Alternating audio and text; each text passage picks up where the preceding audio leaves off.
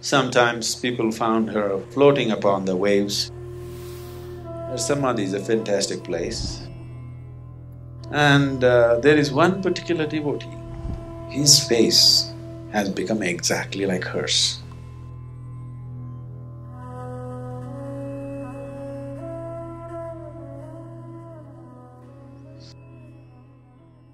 Mayamma was… nobody really knows where she came from, but looking at her physical features, most probably she came somewhere from northeastern states, either from Nagaland or somewhere where the features are mongoloid. She could be from Tibet for all you know, because I think she never spoke, is that so? She never really spoke. So she was in the town of Kanyakumari, which is the very tip of southern India, the Indian peninsula. So she just wandered the streets like a beggar. She walked around, but with a different kind of pride in her. And all the local dogs gathered around her and became her friends. So she had built a whole dog family because she fed them. Whenever she got any food, she naturally fed them, even if she didn't eat. So she went to such extremes. In South Indian hotels, some of the dishes, you never buy them, I'm telling you. Some of the dishes are displayed in a glass case in front of a restaurant, like idli, not idli usually, vada, some sweet and laddus. These are usually done on a holy day like a full moon day. They are today special. So she would go to that extent that she would grab this food and throw it to the dogs. So there have been incidents where a few times she's been beaten up and abused and everything. So she was getting the social harsh treatment because she's seen just as an irresponsible thief, not as a saintly person, because nobody could see anything saintly about her. Because a saint means he must be dressed in such a way, there must be 3 lines on his forehead and he must say the right things and and he must be lifeless. But she is punky. But sometimes people found her floating upon the waves. She was just floating upon the waves. That amazed people and they started looking at her with little more respect. Later on, some person who was involved in her old age, he brought her to a place called Salem, and she lived there and she died there. She left her body there.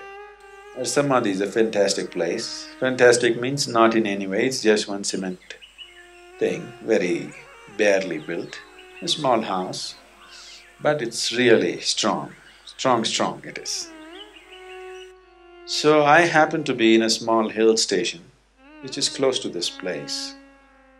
And that day happened to be a Paurnami, that is a full moon day.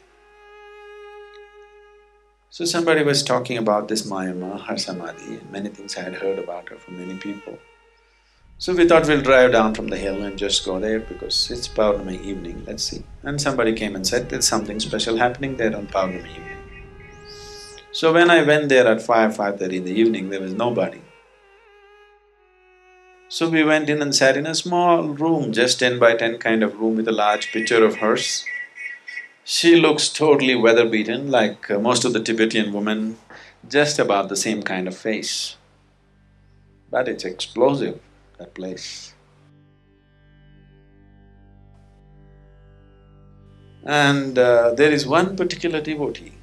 This is a man about 50 years of age at that time. His face has become exactly like hers. This man is a Tamil man.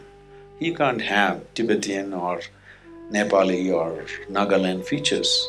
He's a Tamil man. His face is almost like hers.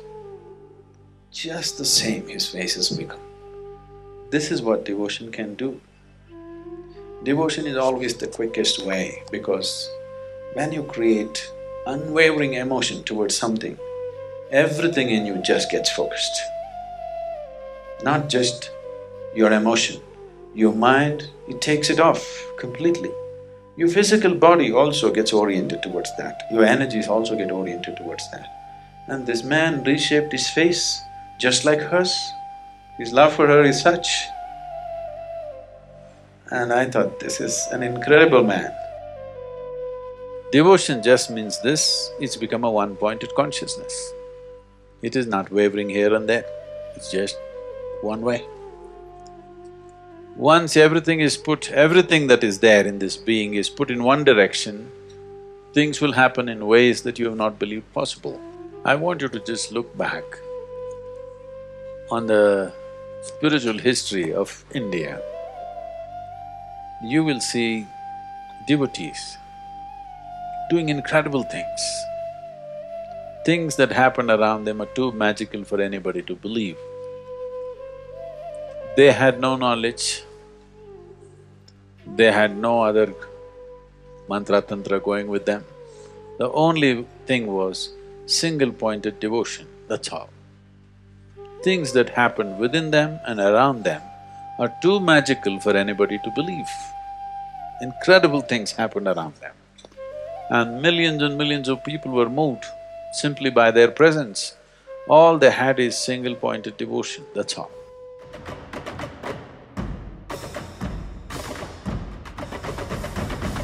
Whenever I went, I go with some fruit, he gives me a can of wild honey from the place.